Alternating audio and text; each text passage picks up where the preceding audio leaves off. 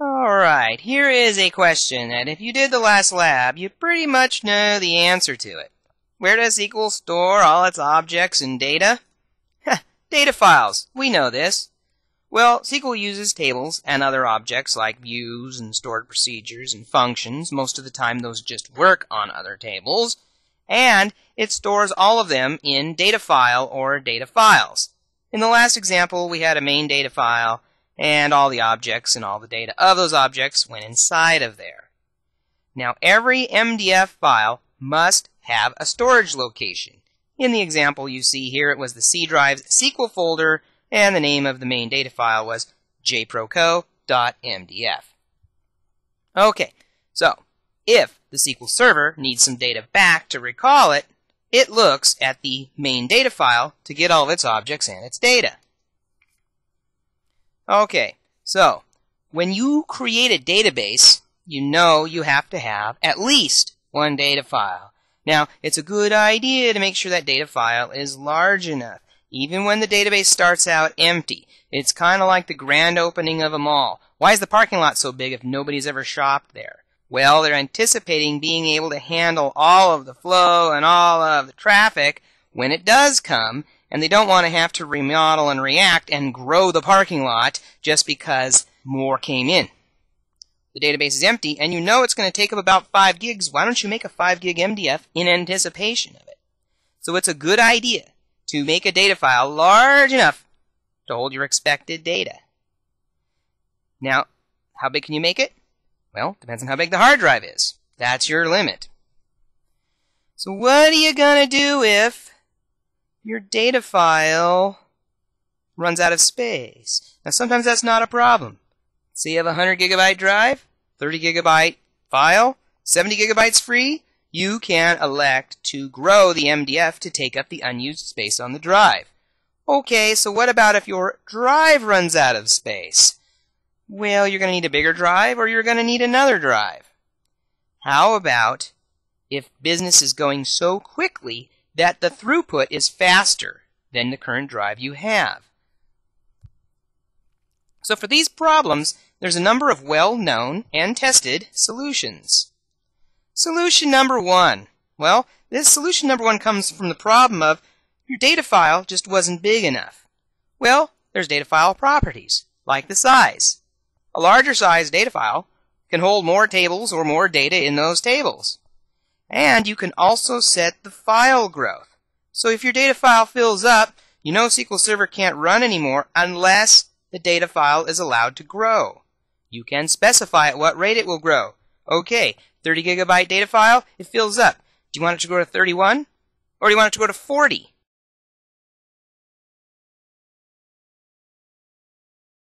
How much incremental growth do you want every time it fills up?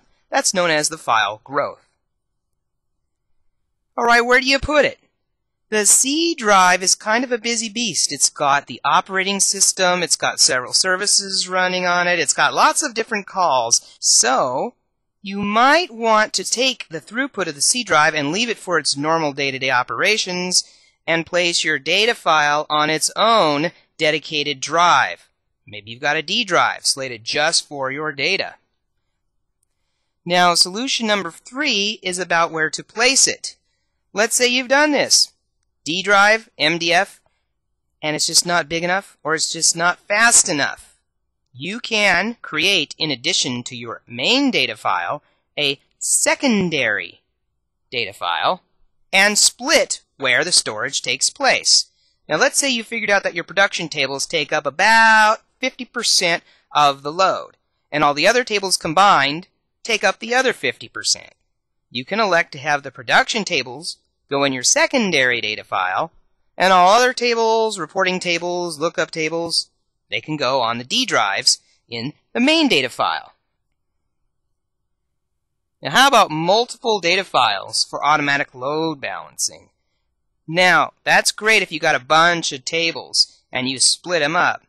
But what if 99% of your activity is in this one giant transaction table? And that table would overwhelm the throughput of any given drive. How can you take one giant drive and split it across many data files? Well, the reality is you can only assign a table or any object to one file group. But fortunately, you can associate a file group with as many data files as you need. So that's what we're getting ready to talk about. Okay, file groups have many advantages. Let's say the four here on the left, the D through the G drive, were for production, and you wanted to change all of the properties at once. You'll have a file group 1, and then you can manage all of those files in the file group at one time. And we'll put these other data files in file group 2. Now we learned a little about log files. Data files have an MDF and NDF, and they contain all of your data and objects and all the information for use by the SQL Server. Now, what if you wanted to know what data was changed an hour ago? Well, your log file has been logging all the changes of all the data that's been coming in. So SQL keeps a history of its recent changes in a LDF or log data file. When you completed Lab 1.1, you created one data file called radisco.mdf in the SQL folder of the C drive. Now, since we didn't specify any file groups, it threw it in the primary file group for us. We also created a log file in the C:SQL folder in the radisco_log LDF file. Now, that wasn't part of a file group because logs do not participate in file groups. The goals of the upcoming demonstration are to do this. Have a primary file group with one main data file. Create a user-defined file group called orderhist that has two secondary data files.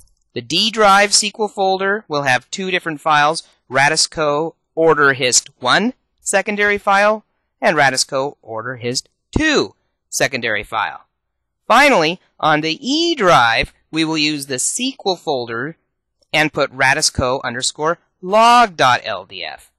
Now, it's likely that the machine you're practicing on does not have a C, a D, and an E drive. And to improvise, what we're going to do is we're going to have a C_SQL folder and pretend that's the C drive, a D_SQL folder and pretend that's the D drive, and an E_SQL folder and pretend that's the E drive, just to get us used to specifically placing files where they go upon database creation. The Radisco database has been dropped from the server, and a create database Radisco statement has been started. Now you're familiar with the on. The on specifies what you're going to have in your primary file group, and we usually put our MDF there. Now, the next line represents a user-defined file group, and we have to give it a name. Since our plan is to put two NDF files, I have two sets of parentheses, one for each file. Finally, our log will go in the final set there.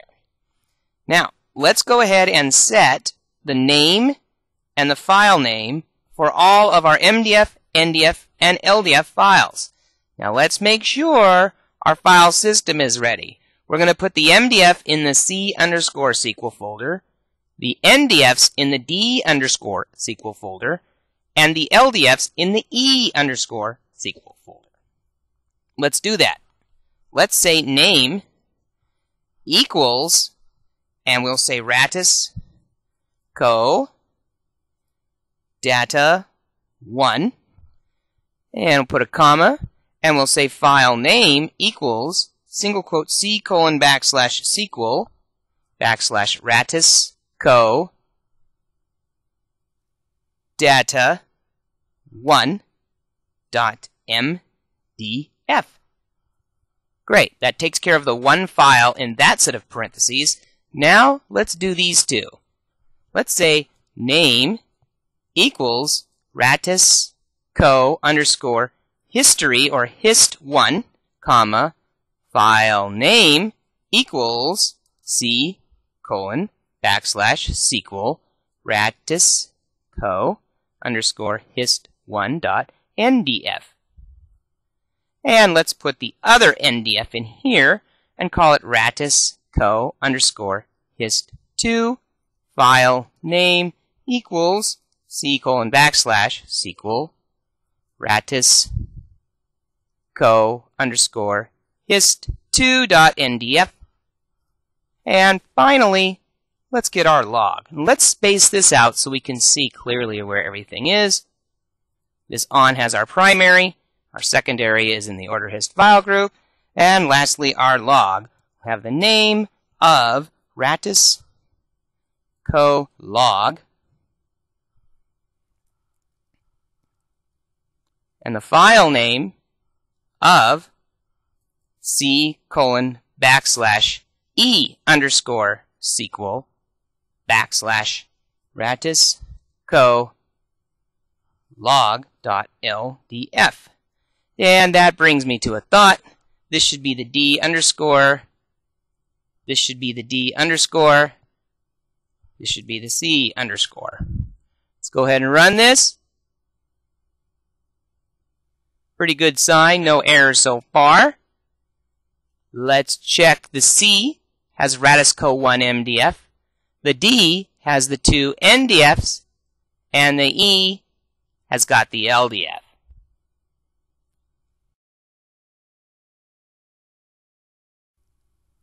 Here's a graphical representation of what we've just achieved. We put the MDF in the primary file group, and we put the 2 NDFs in their own user-defined file group called order history, and on the E drive, we've got the log file. Let's check Management Studio and see what it says. Let's find our Ratisco database and get its properties. First of all, let's click on File Groups. And notice we have a primary file group with 1 file in it, and an order hist file group with 2 files in it. Well, which files exactly? Let's click on the Files tab.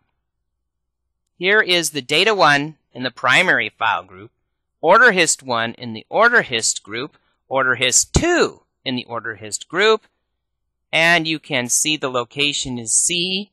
These 2 are on the D, and this one's on the E. Lab 1.2, Skill Check 1. Drop the Ratisco database and recreate it with the data files and file groups shown on the previous page. When complete, your database properties dialog, file groups page, and files page should resemble the screenshots below. Skill Check 2. Create the practice database GrowthCo using the name, size, file growth, and location specifications below. After creating this database, confirm your results match the database property dialog box seen here. Skill Check 3. There will be times when you don't want your database to grow automatically. You want SQL Server to notify you when the MDF or log file is full so you can manage the upsizing process yourself. Create the database No Growth using the name, size, file growth, and location specifications below. After creating the No Growth database, confirm your result matches the database properties dialog box seen here. That does it for Lab 1.2 on using file groups. Next up, Lab 1.3, altering databases.